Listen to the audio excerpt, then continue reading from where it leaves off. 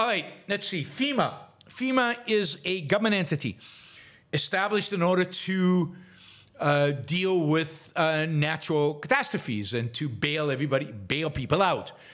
It started as a project that basically didn't have a lot of money and was just going to provide, the worst hit, the poorest people, the people who couldn't buy insurance, so just really, really extreme cases.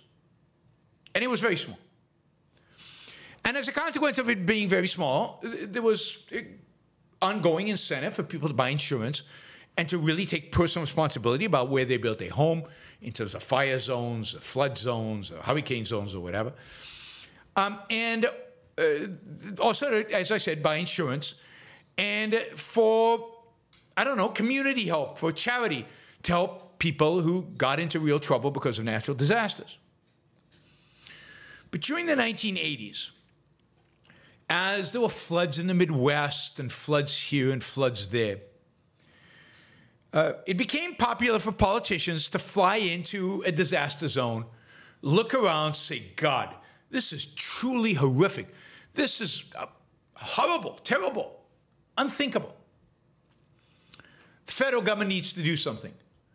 I am going to get Congress to pass a special allocation of funds and bail you guys all out. It's terrible you have to suffer through this. Something needs to be done. And I, the president, President Bush, President Clinton, President Bush again, President Obama, I will do it. Great photo ops, great opportunity to show how caring they are and how willing they are to spend other people's money in assisting those who are really desperate and devastated by natural disaster. And every presidency, the amount of money allocated to natural disasters grew and grew and grew and grew to the point where it wasn't just to help the very poor, the people who really could not take care of themselves, the people who really got devastated. But now it basically became a program, FEMA did, that it bailed out everybody. Anybody who didn't have insurance got bailed out. Anybody who suffered real losses got bailed out. Where there was an earthquake, where there was a fire, and it used to be big catastrophes. And then the size of the catastrophe kept shrinking. FEMA got involved in smaller and smaller and smaller catastrophes. And every time Congress would pass a bill, $80 billion, I think it was Katrina, was $80 billion. And I mean, the money just flowed. And you know how well it was spent and how well it was allocated to the sufferers. But the point here is that once you do that, you create a massive moral hazard. And that is people stop buying insurance because they figure, why stop buying insurance? My neighbor who didn't have insurance got bailed out by the government. I had a fight with the insurance company to get what I wanted. I should have never bought insurance and just waited to be bailed out by FEMA.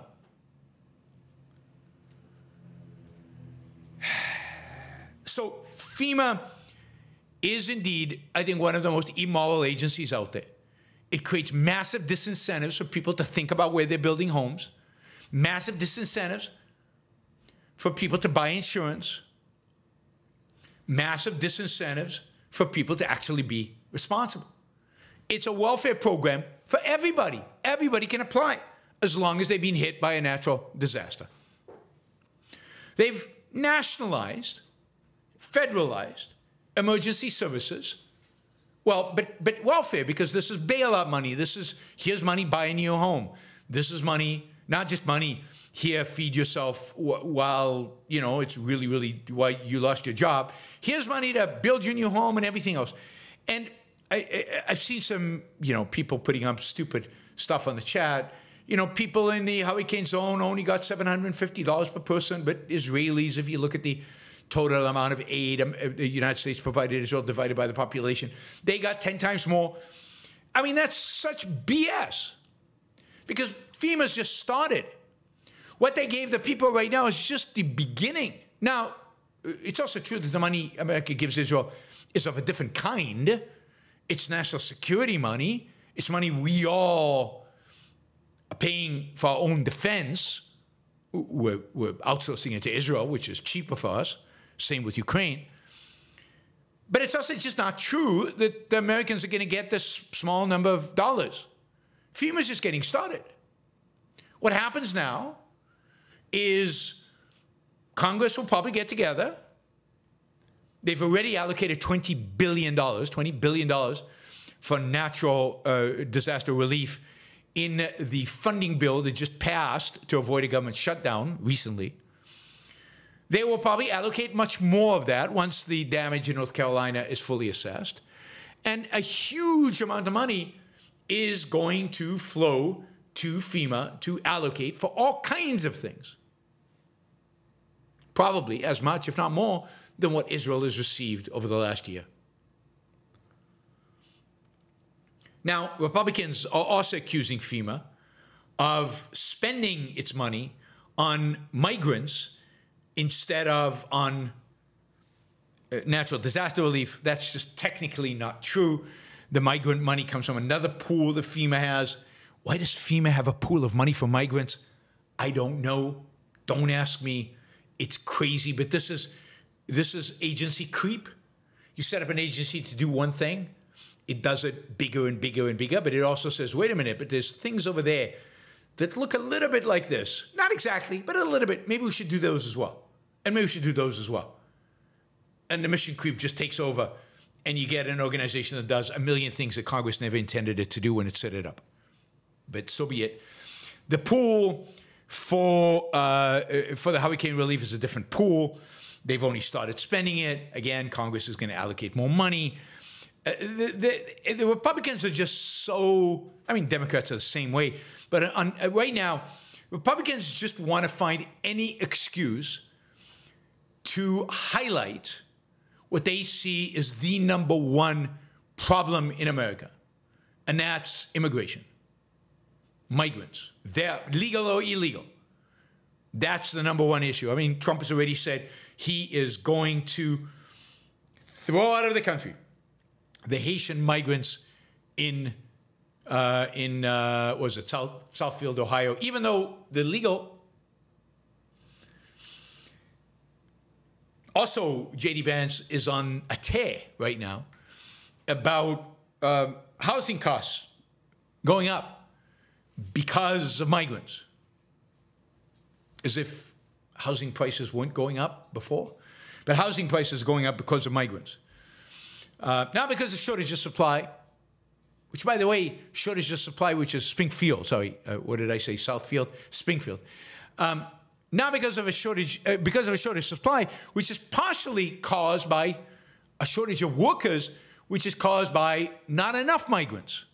We need more migrants to be able to build all the houses that you and the new migrants are going to need. But home prices should not be going up because of an expanding population. Supply should easily match demand. All right, so FEMA, really, it used to be, FEMA used to be the kind of thing that Republicans would constantly criticize. Some Republicans, kind of the free market Republicans during the 90s and 2000s, they would constantly criticize FEMA. They would explain the moral hazard. They would explain how they've caused distortions and problems.